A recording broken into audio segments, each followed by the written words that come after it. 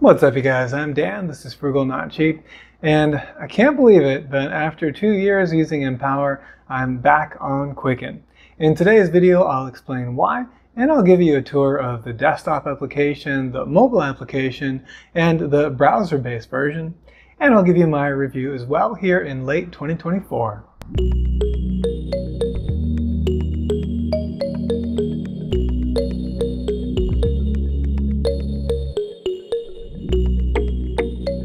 So longtime viewers will know that I've been using Empower, formerly called Personal Capital. This is their personal dashboard for about a couple years now, and I really like this software. So what happened? Why am I on Quicken now? Well, the first thing was just a little bug that cropped up. They launched a new feature, which was to create rules for automatic categorization based on payee. What I didn't know is that it's just based on payee and not by amount. So what happens is, I get my paycheck from my employer, but they also reimburse me for things like internet and other expenses. On the screen, you've got a little expense that was actually, they treated me and my parents to a meal while I was in Japan, which is really nice of them. But unfortunately, what happened is when they deployed this, this rule, it didn't work properly. And so because I'd categorize some stuff as internet, and then it started categorizing all of my paychecks as internet. And even if I went in and tried to change the category for that transaction, it would look like it saved, and then a moment later it would refresh and go back to being internet instead of being a paycheck. So obviously, as you can see here on the screen, that has been fixed, thank goodness, which I'm really happy about, because there really is no other free really fully featured application like Empower that's out there. So I'm glad that I can still recommend it now that they fixed this bug. And so that leaves the question all right, well, why am I still using Quicken, since they fixed this bug? Well, I didn't know this at the time when I went ahead and bought a year's worth of Quicken. But the major reason is that I realized that when I end up hopefully retiring early abroad, then of course I'll need to have a local bank account, and that bank account is going to have to be in a different currency.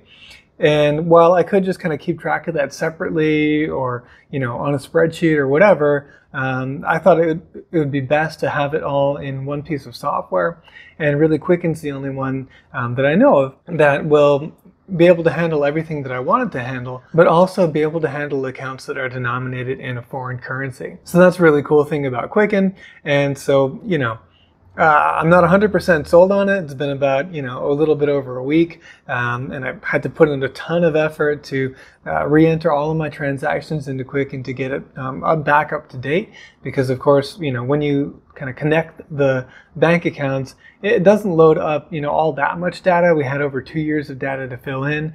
So yeah, it was a real labor to get that all set up. But now I've got Quicken up and running again, and I've got all my data in there. And so far so good. I'm pretty happy with it. What we'll do next is I'll give you kind of a tour of the application as it looks here in late 2024, and then I'll give you my review after that. So first things first, the version of Quicken that I purchased is Quicken Classic Premier. There is also Homelet and Business, which I used to use and kind of wish I'd gotten, but I might upgrade after a year to the Home and Business. But right now, this is the one I'm using, and generally it's still going to do everything that I want it to do. And when you fire Quicken up, the first thing it asks you to do is put in your password vault password. This isn't necessary for all kinds of accounts that are linked, but for some of them it is, just depending on kind of what method they use to pull the transaction data with that bank. In any case, you put your password in, and then it updates all your accounts, and then it also syncs your database that lives on your desktop or laptop with the cloud as well, if you set that up. So that's what we've got going on here, is that quick little update. So that took maybe about 30 seconds or so, and we can see that we did download a new transaction to my Capital One Venture X credit card. Before we click into that though, let's just do kind of a quick tour of this home screen, which is a dashboard that is customizable. You can kind of set this up and put in different things. So you can toggle off the classic dashboard, and then you can actually customize it as well. But what we've got here that I've set up is basically bills, incomes, and transfer reminders in the first one, which is nice to see what's coming up. But this isn't a feature that's really all that critical right now. More on that later when we dig into the bills and income section of the application. But just quickly, I guess, yeah, then we've got net worth over time, which is nice to see. We've got income and expenses here. We're looking at the last 6 months. Then I've got my top spending categories last month. Really nice to have that on the home screen. Then recent transactions. And then also on the investing side, I've got my portfolio here in the bottom right. Then on the left is the account bar. This is really a lot like what you have in Personal Capital or Empower. I'll try to call it just Empower from here on out. It's shorter, and that's who it is now. It's the Empower Personal Dashboard. Anyway, one nice thing that Empower doesn't have, as you can see in the very bottom left, is a estimate of the credit score. There's many different calculations of your credit score out there. And this is, I don't think it's a FICO score from FICO, but anyway, it gives you a good idea of where your credit score is and how it's been evolving over time, keeping track there. And then as far as the accounts, they are nicely broken out with banking at the top. And then you've got your credit cards kind of below so it actually will categorize them into checking and then savings, and then all the credit cards, and then on the investing side as well, and you can create dividers and move things around as well. I've got the investment accounts there. There's a little dividing line between the after-tax and then the tax-advantaged accounts, as you can see. So next, let's click on the spending tab and take a look over there. So here we've got my spending for the last month. As you can see, of course, the top categories are going to be rent and tax, and then you have a nice section down below that is scrollable that has all the transactions. And then if you want to dig into any of these items, like if I want to dig into food and dining, I can click on that, drill down a little bit more, and get more detail on how much I spent on groceries and then how much I spent on restaurants as well. This spending report, of course, I can also change to get rid of tax because I might like to see spending without taxes. So I would just go to the drop down and click on spending without taxes, and there you go. That's a more accurate picture of my spending last month. And then of course you can look on the income side as well. That's another item on the drop down. But for that, I think it makes more sense to jump over here and look on the bills and income tab. So the first kind of sub tab here in the bills and income section is of course any bills that are coming up. And this can be especially useful when you're early on and really kind of optimizing everything and being very careful about all your spending. Now I choose to just keep a nice big buffer of $3,000 in my checking account, so I don't really have to worry about exactly what's coming up and when and all that kind of stuff. It's a little bit less stressful, but this is certainly something that I enjoyed doing earlier on in my financial journey. And then I guess I kind of got a kick out of it too. I'm just one of those people. Anyway, so those are the bills. Then we've got income and transfers. And so here's just a listing. And of course you can expand, this to show over the next 30 days, 90 days, and even 12 months. And then using all of these data, we're also able to project account balances. So this is kind of a neat thing. Empower has something to give you kind of an idea of what your cash flows are going to be. But it doesn't really explicitly project an account balance. So this is something that's unique to Quicken. Well, not 100%, but among the major softwares out there, it's one of the only ones that I know of that can do that. And then of course you can even project account balances for other accounts. Like if it knows you've got certain bills that are going to hit different credit cards, you can build that into here as well. So I do think it is a nice feature, but again, because I keep this $3,000 buffer in my checking, then I don't really have to worry so much about what the low level is for the projection on the account balance. Whereas back in the day when I used to keep a really small buffer in there, then I really would have to worry about like, all right, we have this big payment coming. I don't want to like overdraft or get too low, so I would have to be a little bit more careful. So it does bring a lot of peace of mind to keep a nice fat buffer in there. Well, while we're at it, I should compare kind of the spending section that we have here in Quicken to Empower. So with Empower, you also will be able to see a nice visual breakdown of your spending, and you can also drill down into all these different categories. So that's available there. So I'd say both pieces of software are pretty good in this regard. Okay, now let's go over and take a look at the planning section. And so here's an area where I have good things to say about Empower, and there are some things that Quicken does a little bit better or differently. So right here, what we're looking at is the budget. And this is something that you can't really do with Empower. With Empower, you can set an overall spending goal for each month and for each year. And so it's kind of an overall budget, but it doesn't allow you to set particular goals for each individual category. Now, again, I'm at a stage in my personal finance journey where I don't really care all that much about tracking each of those individual categories. But when I do eventually fire abroad, I will of course be starting from scratch. So whereas right now I really have kind of everything on autopilot, and it's really easy for me to stay relatively within my budget without even thinking about it. I will, at the beginning when I move, have to start tracking these things again and get a good handle on it. So it's not really a bad thing that I have this here, and I don't have to do it like on paper or somewhere separately. It's all built into the application. So if you're a big budgeter, this is something that Quicken has that Empower does not. Next, we've got the debt reduction section. And so here, thankfully, I don't have any debt, but if I did, this would be a good place to, make a plan and track that progress and stay motivated in doing that. So I think that could be useful for people. I don't know that there is an equivalent of this in Empower. I'm not sure that there is.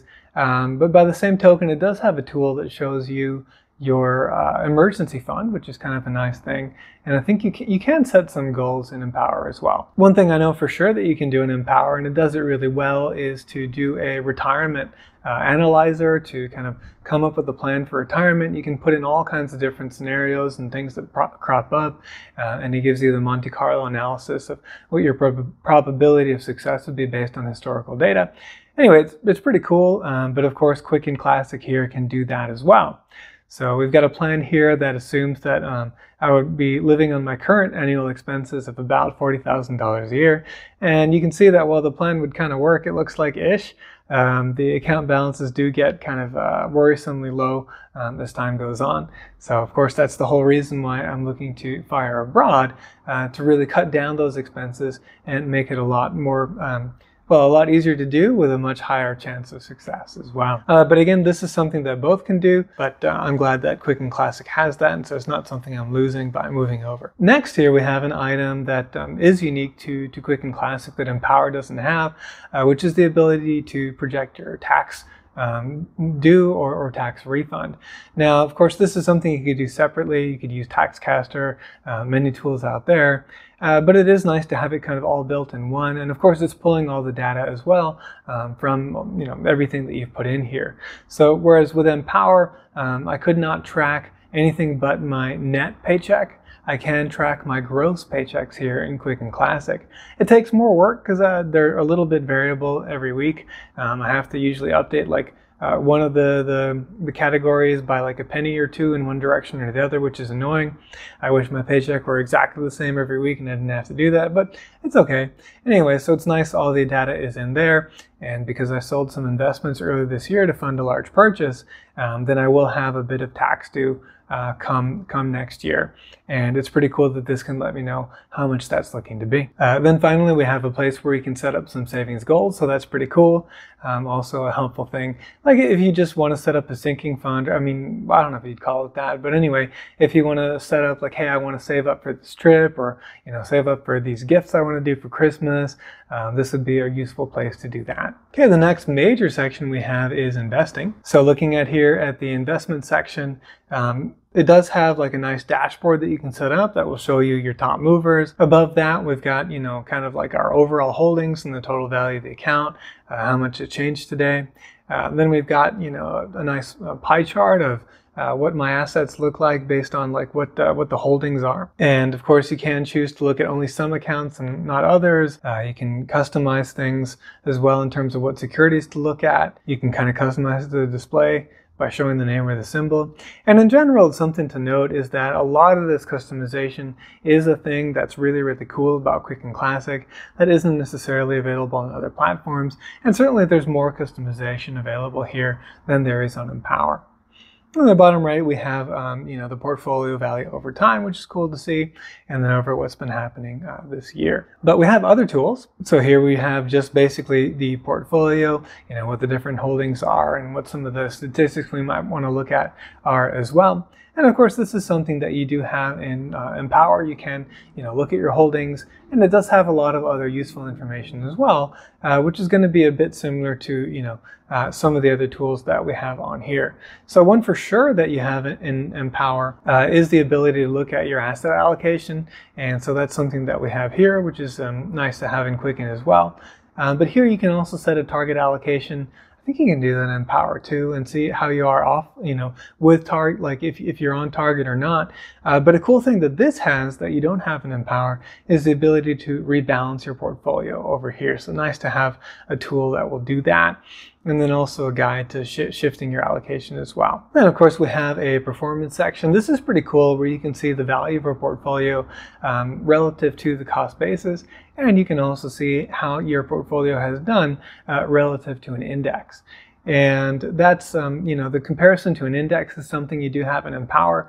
But as far as I remember, you couldn't look at your portfolio value against cost basis on a chart. So that's a cool thing that we have here in Quicken Classic. Then finally here in the investment section, Quicken Classic has partnered with Morningstar to do kind of this portfolio X-ray deal, which is really, I think, quite useful. You can see a whole lot of data about your portfolio in terms of, the asset allocation, the world regions, the different sectors that you're invested in. You can see sectors in Empower though, kind of the style as well, and then a bunch of other statistics on top of that. One thing to point out here is the fees and expenses. You can see mine are quite low at just 0.06%, which is awesome. But that's also something that you can see in Empower. It does help you keep an eye on those fees and let you know about the impact of them as well. So I would say that overall here, in terms of investments, Quicken Classic is more robust than Empower. One of the really nice things as well is that it has all of my 401k data.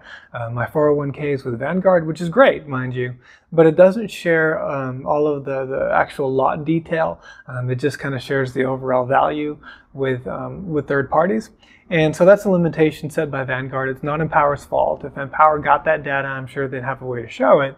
But they don't have it, and so it's nice here now. I did have to put it on in all manually, but Quicken does have all of my lot detail for my 401k, which is nice to have. Not critical again, all of this historical data.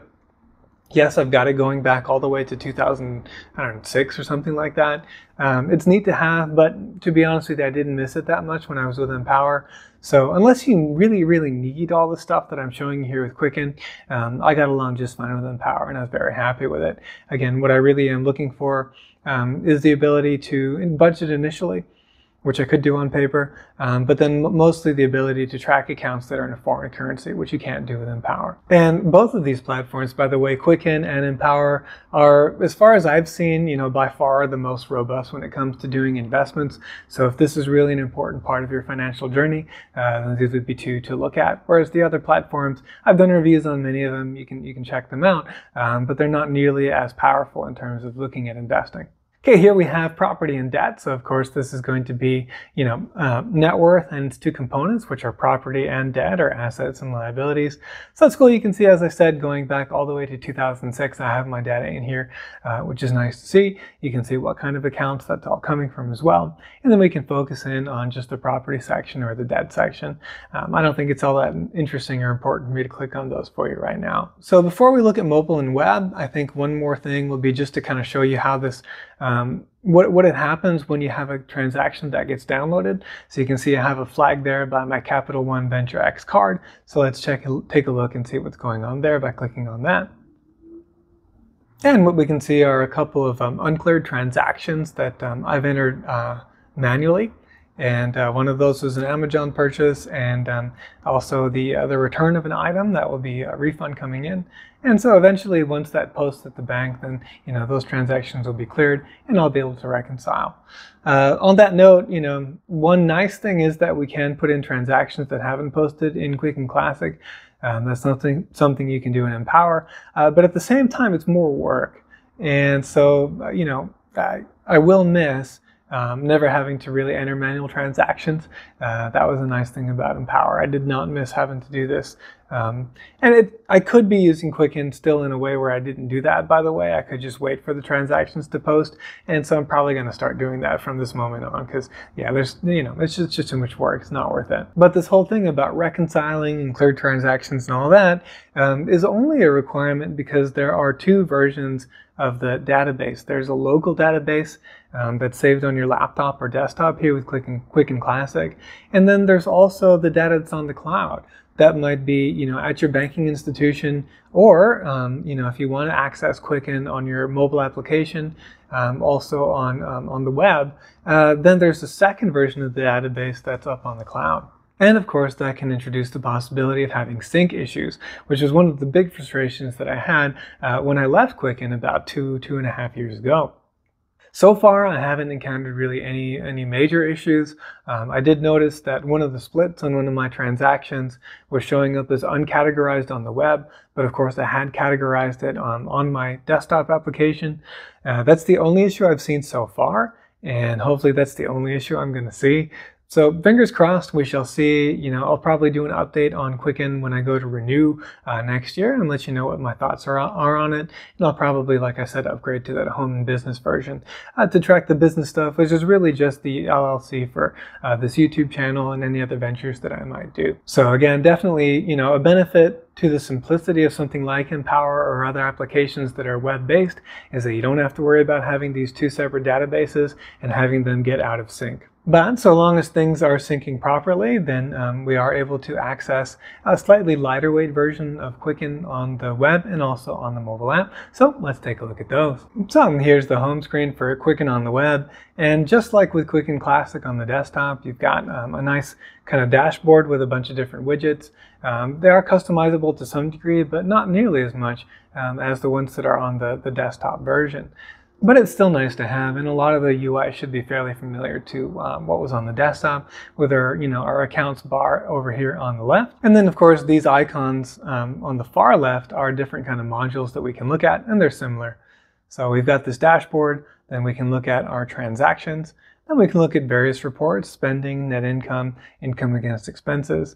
Then we can look at our budgets, which is cool to have. Again, something we don't have in Empower, the detailed budgets, and then also bills and income, which is also something you can't really set up in Empower. You can see your upcoming credit card bills in Empower, but you can't really put in all these recurring things, like things that you might otherwise not really consider. Things like, oh, every year I've got to register my car, or maybe I pay my auto insurance every 6 months, or different things like that that are not all that frequent, and a lot of people tend to forget about in their budgets. It can be helpful to have those kind of as reminders and also built into your budget as well. So looking at the reports, we can do quite a bit here. We can export these, which is pretty cool. We can download them as Excel, CSV, or a PDF. You can filter them. On the reports here, you've got basically the three. You got spending, net income, and income versus expense. And of course, we can change the time frames. And there is some level of customization with these reports. So here we're looking at my spending for last month, and we got that nice pie chart, which does let you hover over and see different items. And then, of course, you can look at it instead as a bar. And we can look at it as a total, and we can also look at our spending over time as well. So pretty cool. We are also able to look at the investments to some degree on the web app as well, but it's a lot more basic here, just the overall value, how much cash I've got, what was the change today, and what are my different holdings. So we're missing a lot of that stuff like the portfolio x-ray, the asset allocations, the performance charts, all that stuff is not available on the web. And while we're on that subject, one thing I would suggest to Quicken is that, yes, right now they're really catering mostly towards those people that might want to have just a desktop experience. They don't really care about mobile or web. And some of those people don't even want to have an account on the cloud. But what they could do is slowly start to build out the capabilities of the cloud versions to where they're at feature parity with the desktop, so that for those of us that do want to have things on the cloud as well on the desktop, you could end up having a basically sort of cloud-only version where there would only be one database that does live on the cloud. And so then you wouldn't have any of these sync issues. There wouldn't be a local database anymore. You could just opt in, say, to have only a cloud database, and then we would not have any of these sync issues. So I do hope Quicken would think about doing something like that in the future. So overall though, I would say that the web version, has the basic stuff that you need. It's got your budgets, income and spending. It's got kind of a very cursory view of your investments. And so that's all there. But what you're missing are those really more powerful tools that we saw there that are on Quicken Classic. And that, you do have a lot of those more powerful things on Empower on the web, but we don't have them here on Quicken on the web. And I do think that there's no reason why Quicken couldn't build those out over time. So lastly, let's take a look at the mobile app, and then I'll give you my final review and thoughts. Okay, so firing up the Quicken app here, kind of the nice thing about the Quicken app is that you don't have to put in a fingerprint or a password or anything like that when you open it. It just pops right open. And then if you want to update your transactions, then all you got to do is kind of swipe down. And you can see now it's starting to load up any new transactions that are on there. What you have basically is a mobile-friendly view of the dashboard that we saw on Quicken on the web. So just the same as you had there, you're not going to have any of all those really advanced features, but you're going to have all the basic stuff. So here we've got my different account balances, property and debt. You can add a transaction on the fly, so that's a nice thing to be able to do. You've got your bill and income reminders, recent transactions, recent spending, top payees and your spending over time, net income by month, and more detail on the latest month. Then you've got a little bit on your investments and also on your current budget. Clicking here on the menu bar on the left, we can see that we have really all of the widgets that we had online as well. You can look at all your accounts, you've got your transactions, there's the bills area, there's your budgets, your very basic investments, and then the different reports that we can look at here. So we've got, the monthly summary, net income, net worth, spending by category, payee, and overtime. And of course, all the other stuff you want in the app, like your profile and settings. So there you go, guys. That's a tour of Quicken on desktop, mobile, and web. Hope that was helpful. So what am I thinking with Quicken?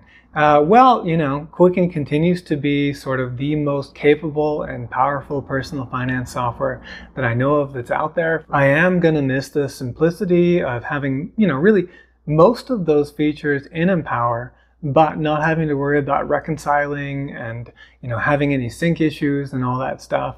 So I am going to miss Empower to some degree, but I do think that for when I fire and move abroad, I will be happy that I've got Quicken to be able to track those foreign currency accounts all in one database, not having to do things separately in a spreadsheet. And then also that it's going to be able to help me to more carefully budget, which will be important, I think, in that first year or so, just as I kind of get my feet into the new game. I do have reviews on a lot of the other personal finance softwares that are out there that you can check out, things like Monarch and You Need a Budget, YNAB. There's also the NerdWallet application as well. Some of these are free, some of these are paid, so check out the reviews, see what you think. But in terms of really the most fully featured and powerful ones, again, for me, there's Empower, which is free, which I can still, very much recommend. I think it's great. And then if you really need kind of like guns blazing, all the features, or if you're someone that doesn't like the whole cloud thing and just wants to have things on your personal machine, then Quicken Classic is going to be the way to go. Unless, of course, there's something out there that I don't know about. If there's something great that I haven't reviewed, do please let us know in the comments below so I can check it out. With that, I hope you found today's video helpful. If you did, please hit the like button and consider subscribing. Thank you very much for watching, and I'll see you in the next episode.